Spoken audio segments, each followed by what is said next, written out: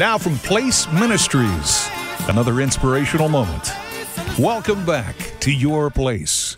Mark 6:35 through 37 says, "When it was getting late, his disciples came to him and said, 'It is already very late, and this is a lonely place. Send the people away and let them go to the nearby farms and villages in order to buy themselves something to eat.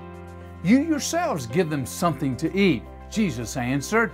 They asked, 'Do you want us to go and spend 200 silver coins on bread in order to feed them?' In the middle of a remote place, in the middle of a hungry crowd, the disciples asked the bread of life where they could find bread. And after the miracles that they had personally seen Jesus do right in front of them, they still sought to accomplish the task of God-sized tasks by human means. As we close the week, this is another example where the only way this was going to happen was through the power of the Lord. The Lord, by the way, that was in their very presence. Yet when the tests of faith came, they looked elsewhere.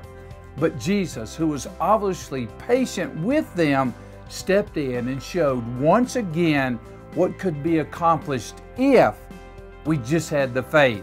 He provided the net of grace by feeding thousands of people. As you live out your place in life and ministry, let me ask you a question. Do you, as a disciple of Christ, first look to human means when faced with an overwhelming situation? Walking by faith is a lifelong process, but thanks be to the Lord for the grace He provides us along the way as we walk with Him. Your Place is a weekday devotional from Place Ministries.